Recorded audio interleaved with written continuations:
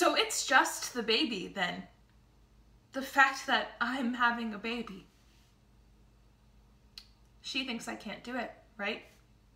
I'm not cut out to be a good mother. I know I've been a screw up, but people get their act together.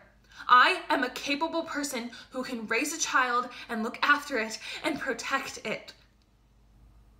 I resent the feeling I get from her, and from you too, sometimes, honestly, that I don't deserve the baby.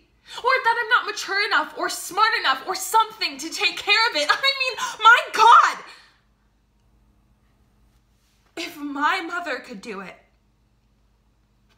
how hard can it be?